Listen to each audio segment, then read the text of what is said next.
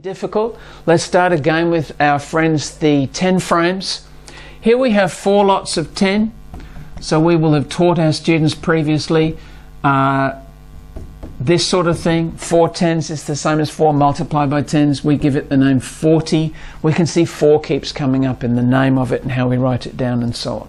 So if we were to say how many 10s equal 40, of course the answer will be 4.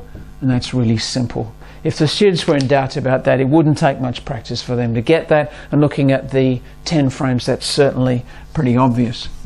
Let's move on to the slightly more difficult question, which is dividing by 5. 40 divided by 5 equals, so we could say to our students, how many 5s can you see? Where can you see 5s? So students should be able to see quite easily there are 5 in this column. There's another 5 there, another 5, another 5, and so on.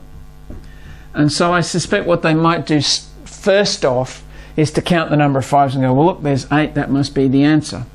But we can draw our students' attention to the fact that each group of 10 is made up of 2 5s, and every 10 has 2 5s. So if we know the number of 10s, what would we get if we doubled it? So if we take that number and double it, look what we get. We get 8. And of course that works for any multiple of 10. So we could go further than this, say, here's an example, 130 divided by 5, what would the answer be? Well, it's going to be double 13 or 26. So it works for any multiple of 10. Alright, so far so good. What if we're not doing a multiple of 10? So if I take 5 of these away, so we now have 35 divided by 5. Could we do the same thing? Well, it turns out yes, we can. Because we could say, how many 10s do we have? We've got 3 10s here.